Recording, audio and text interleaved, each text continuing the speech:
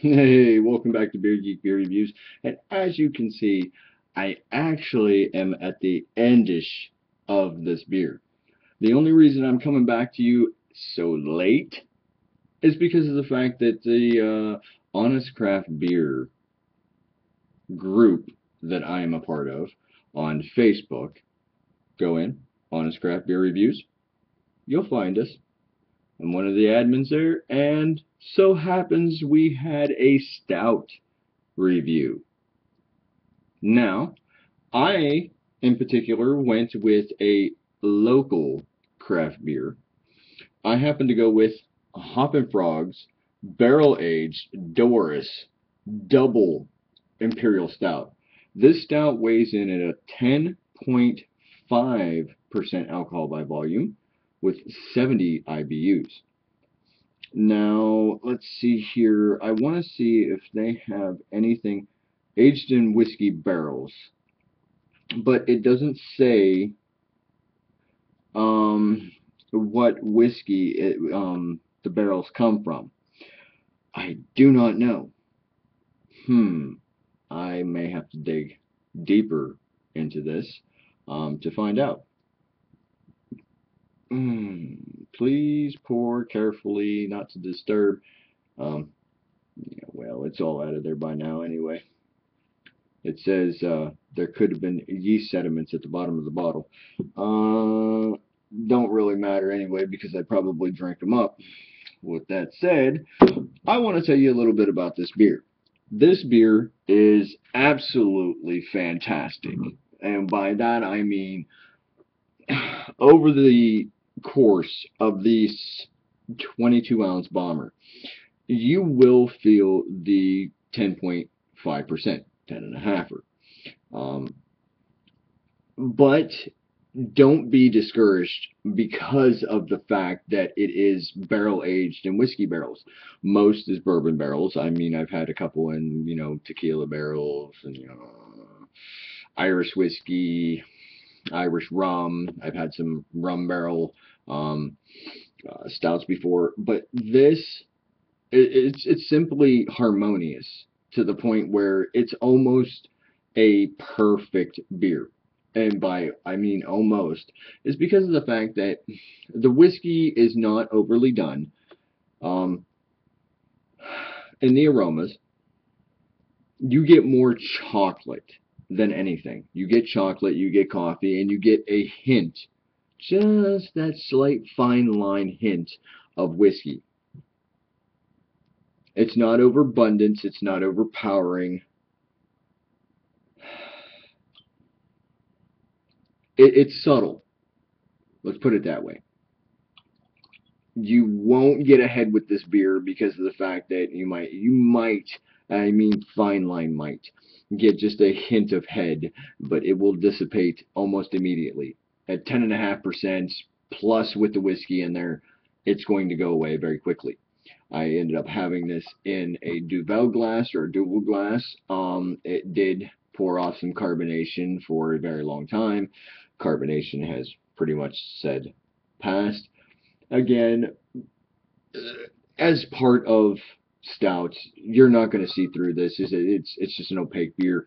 Um, but in hindsight, you can, if you pull back on this, very slowly, you can see alcohol legs. Stirring it up, you might see, little bits of sediment left. Whatever. I don't mind the little junk in the trunk when it comes to some of these beers because it just makes them that much more enjoyable, that much more flavorful.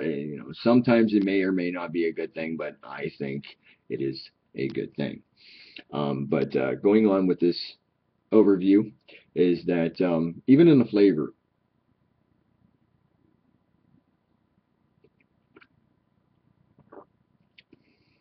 it's got a big, thick mouthfeel to it. You're going to get that chocolate right off the bat. You're going to get a little bit of coffee, kind of like almost a borderline, roasted mocha kind of thing. But you do get the whiskey, excuse me. You do get the whiskey in this, and it is not a bad thing. It is not overly done. It stands apart because it's bold. It stands apart because it's not a entry level, and by entry level I mean brewed in with it's part of the aging process. So therefore, it does set itself apart. But I got to find out how long that they left this beer inside of those whiskey barrels to find out how they got to this point. Because of the fact that it's like, okay, you got the chocolate, you got the coffee.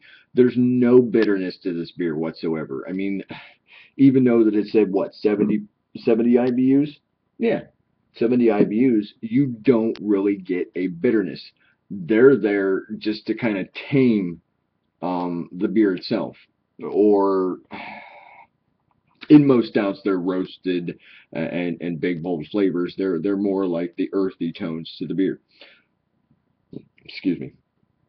But you do get a right in the back note as the beer, kind of subsides. You definitely do get just a hint of like a hop note, along with a vanilla note, and that's what I like. Because even when right after you get that bourbon, or excuse me, I kind of correlate whiskey with bourbon, excuse me, um, with that whiskey, it's almost like you do get a vanillic smoothness to the whiskey as well. Um, Overall, I mean, if I had to say anything, at all about this beer, is beyond the price that I had to pay for it. You won't probably be able to see this, but I paid, let's see, oh, there it is, $16.99 for this bottle. I don't I don't necessarily pick up bottles that are just barrel aged to say I've had them. I have had Boris and D.O.R.I.S before, and I actually got a chance. I have the counterpart to this as well, and you guys will see that review soon. I did pick both of them up, both of them the same price, 16.99. When you see this beer on the store shelves, it normally costs you about $8.99, $9.99 a bottle anyway for the regular edition, the Boris and the D.O.R.I.S. They both usually cost somewhere around fluctuation prices of like $7.99 to $9.99. So I just thought $5 extra for a barrel aged version. I can't beat it. Most people say that these prices are just price gouging, outrageous, and they won't buy them.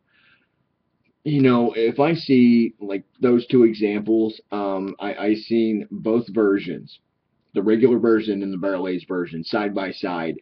They want almost $10 a bottle for the regular version, and $16.99, so $17 for a barrel aged version. I'm gonna take the barrel aged version because I know I'm gonna get more flavor out of this beer than I am going to out of the original version. So with that said, man, if you guys had this beer, I think that this is a solid A beer. I won't go A plus, but I do say it's a solid A beer. If you've had it, let me know what you think. I've already ran way too long with this review. Um, Rate, comment, subscribe. Thumbs up if you liked the video. Thumbs down if you didn't like the video. And let me know what you guys think about the said beer. Now, as always, don't drink and drive. Don't text and drive. And my outro, you know it. Hey, don't drink and drive, because the smart thing is not to. And if you do, you're going to get caught. And if you get caught, you're going to be paying more out of your pocket than what you just did for this beer. Peace. Have a good night. Prost. Later.